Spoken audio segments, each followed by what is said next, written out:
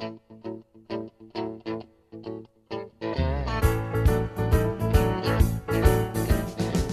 and welcome to another episode of Monster Model Review. I'm your host, Rob Mattison, and on this episode we have Terry Beatty's Salem Witch, a Roar tribute kit based on the artwork of James Bama. First, a little about Terry Beatty. Terry is a multi-talented artist working in comics, clays, and academics. Terry's comics and illustrating credits include Miss Tree, the longest-running Private Eye series in comic books, starting way back in 1981, Mickey Spillane's Mike Hammer, Johnny Dynamite, DC's Wild Dog, among many others.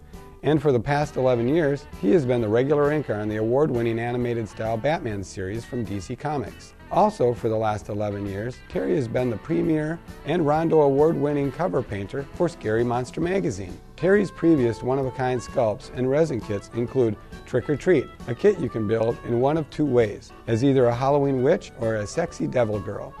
Buffalo Belle, a cowgirl in vintage pinup style, a limited edition sold-out officially licensed kit of Mary Hartline of the 1950s ABC TV Super Circus show, and a very limited hand-painted edition of Switchblade Siren, based on the cheesecake and pinup model Bernie Dexter, all part of the Beatty's Beauties series.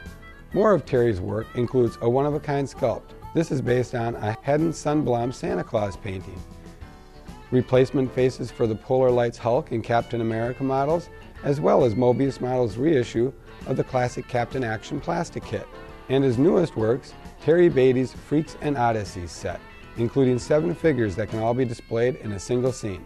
Now on to The Witch. Produced by Pugknows Productions around 2000, this sold-out classic came in 7 pieces, including a plastic bat from the classic Aurora kits.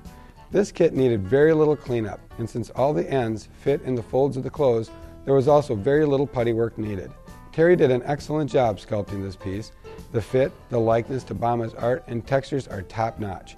I painted the kit as I did my original kit to match the box art, and with the bigger scale, it was much easier to match the colors than the original smaller 1/12 scale kit. This is a very cool kit, and maybe with some prompting, Terry may be willing to start a new cast. If you're interested in this great kit, check out his website at www.terrybeatty.blogspot.com. I still have fond memories of Wonderfest 2001 when I turned the corner and saw Terry's Salem Witch. I knew I had to have her, and it was one of my first attempts at a resin kit.